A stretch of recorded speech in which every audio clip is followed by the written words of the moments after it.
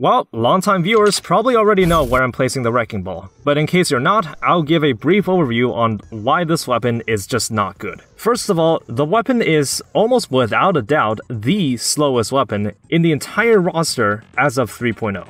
Sometimes you commit to an attack only for an enemy or boss to move out of the way entirely and miss your shot. I understand that the whole archetype of survival is slow and defensive, but the game is really designed for faster playstyles in general, so being slower than enemies can cause you to whiff some attacks altogether. Now, okay, if the speed isn't too good, what about the damage? Can it actually hit hard enough to warrant its atrocious attack speed? Well, kind of.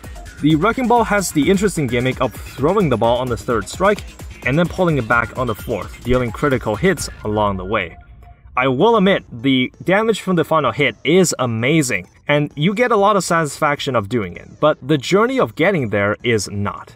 You have to slog through the 3 incredibly sluggish hits before getting to the last combo, and if you dodge roll or stop attacking for even a short amount of time, the combo will reset.